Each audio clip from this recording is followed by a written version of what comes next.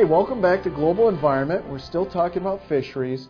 We talked a lot about the industrialization of fisheries, how we were using a lot of fossil fuels and we were pushing the resource too hard, and that caused collapse. Now, I want to talk a little bit more about that and then go on to some other reasons why we're having trouble with our resource.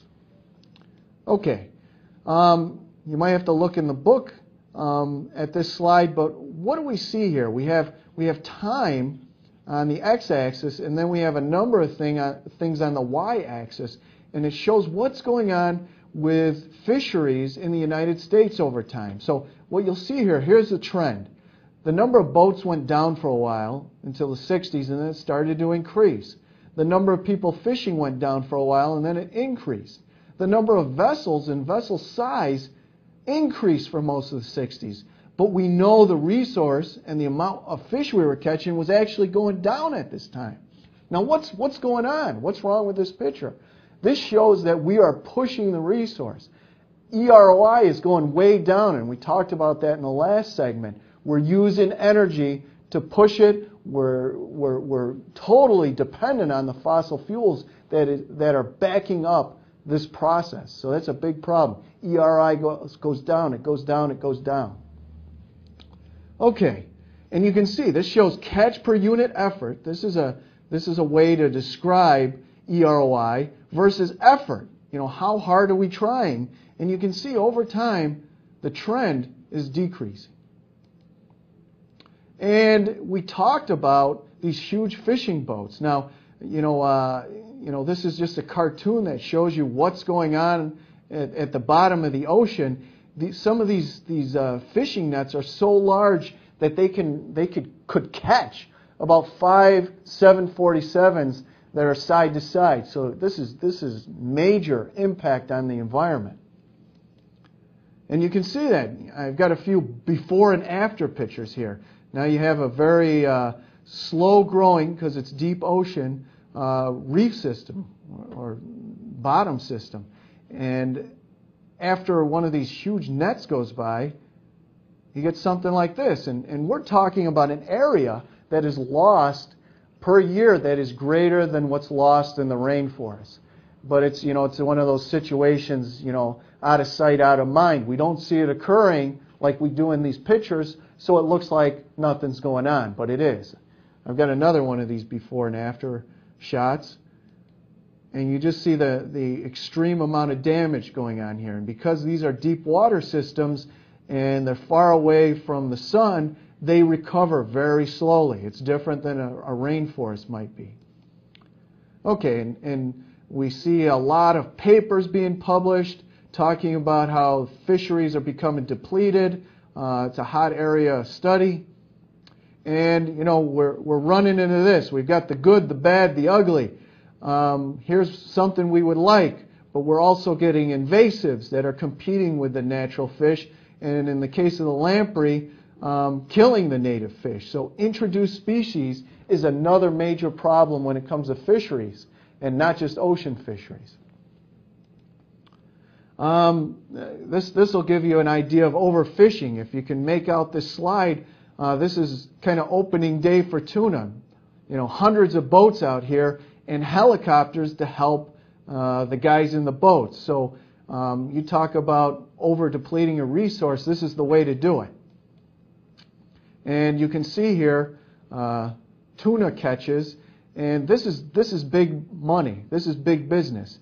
And to give you an idea, oftentimes there are Japanese businessmen waiting at the pier for these fish to come in, and they pay cash, thousands of dollars for these fish, and then they immediately pack them in ice, dry ice usually, put them on a plane and fly back to Japan, and they're used for sushi. Now, one of the predictions of neoclassical economics is, you don't have to worry so much about over-harvesting, because if you do, the resource, like the fish, will become rare, and the price will go up, and people will slow down their purchasing of the resource because it's so expensive.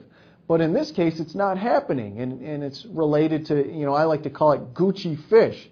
The price goes up, and then it becomes trendy, and everyone wants to eat the fish, and eat the sushi, so demand actually goes up. And this is a big problem if we're hoping that markets will solve this problem. Okay. Another problem we have, besides the economics we use, are the models that have often been used. We have been using a model called the Ricker curve, and the Ricker curve is kind of these dream models. It's the idea that you can have your cake and eat it too. We can harvest a resource and then it becomes more productive. If we catch the fish, they'll reproduce more. Now, what's some logic behind that? Let's take a situation where there's an ecosystem with too many fish. They're competing with each other. Maybe they're not healthy. Maybe they're destroying their own nesting. So if the population is too high, the productivity per year starts to go down. And the Ricker curve kind of says, wait, we can help bring that population down and help increase the productivity of the resource.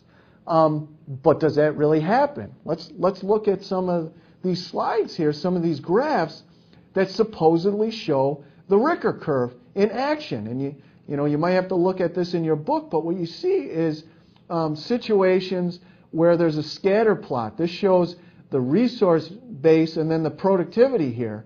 And then Ricker curves are fit through this data. Now, do you see any problems here? Look at this. It looks like it was a shotgun, but they have put a Ricker curve. They put it right through the scatter and said it's fitting the data, and it's not. And you can see each case, the same thing's going on. It's not fitting the data. And just logically, if you were trying to come up with a series of factors that are important for the production of fish, yeah, sure, the population of fish is important, but there's various other things that are just as important, like climate and nutrients and predators and things like that. So trying to model and base our catch on a model that's so simplistic really doesn't work in the long run. There's some cases where it works, but generally it doesn't. And because people are trying to use these models to regulate fishing, how much we should catch and how much we shouldn't catch, it's failing. Another thing is, how do you know the population of fish?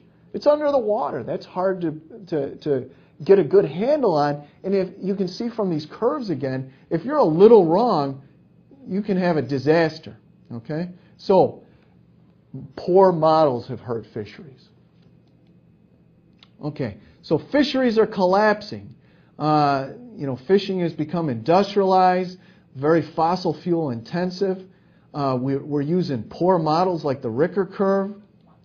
And our neoclassical economic models, when it comes to resource use, have really failed in this case. And also we have a hard time with commons when it comes to fisheries. Okay, so keep these factors in mind because it's interesting when we relate it to fossil fuels, how similar some of these resource decline curves have been. And again, it shouldn't be this way. Fish are a renewable resource. We shouldn't be having Hubbard-type curves. We'll stop here, and I'll see you next time.